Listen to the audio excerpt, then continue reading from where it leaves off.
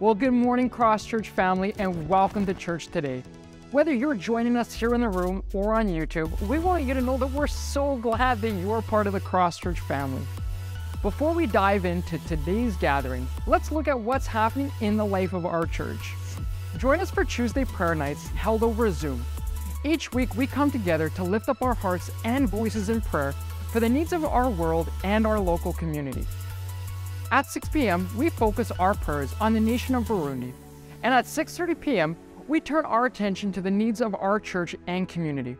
We believe that prayer is a powerful force that can bring about positive change, and we would love for you to be a part of it. Whether you have a specific prayer request or simply want to offer support through intercession, all are welcome to participate. We hope to see you online. This last Wednesday, we started our 5-week class on the ancient doctrines, and it's not too late to sign up.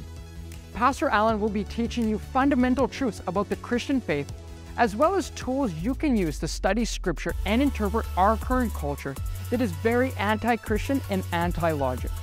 All members of our church are encouraged to attend, so don't miss this opportunity to grow in your spiritual journey and sign up in the atrium after church. You can also sign up by going to crosschurch.life.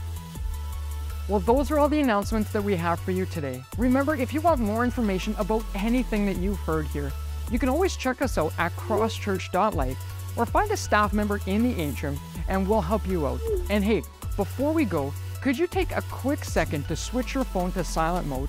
We want to focus on what God is saying for the next hour. And I'm going to pass it off right now to the worship team for a time of singing our praises to God. And if you're in the room with us, why don't you stand up and say hello to your neighbor and get ready to sing. We hope you enjoy the rest of your Sunday gathering, and we'll see you all next week. Bye.